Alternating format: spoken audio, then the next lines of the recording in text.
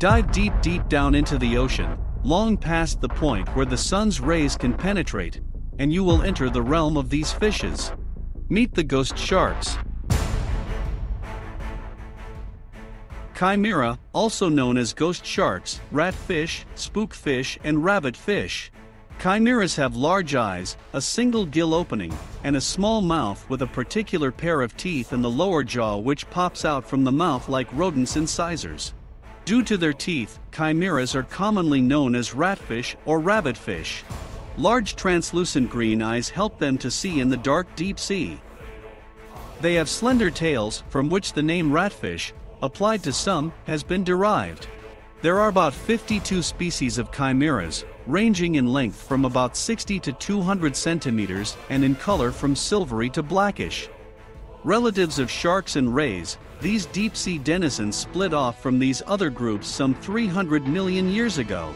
Even though ghost sharks have been gliding through the depths since long before the dinosaurs, we still know very little about them, because they commonly live in deep waters up to 3,000 meters, and it's challenging to study them in their natural habitat.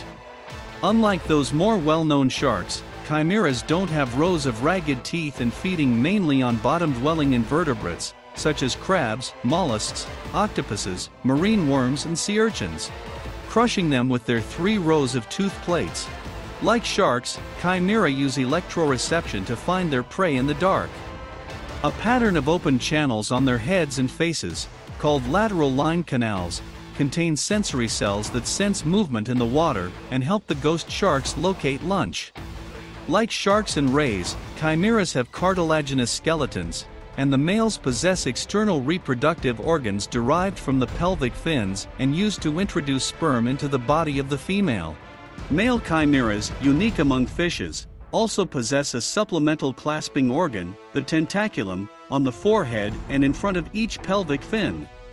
They are weak swimmers and are delicate when caught, dying quickly out of water. Chimaeras are oviparous, which mean that they lay eggs cases in the sand or buried in it. Females lay large, elongated eggs protected by horny coverings. The hatchlings are developed like miniature adults. Like sharks, chimaera are vulnerable to commercial fishing pressure. Chimaeras are edible and are sold as food in some areas. Their liver oil once provided a useful lubricant for guns and fine instruments. They're long-lived. It's thought they live up to 30 years, likely longer. They also reach sexual maturity late.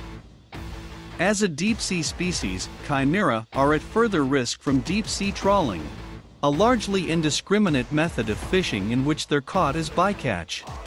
Thanks for watching. Don't forget to like, share, and subscribe if you haven't already.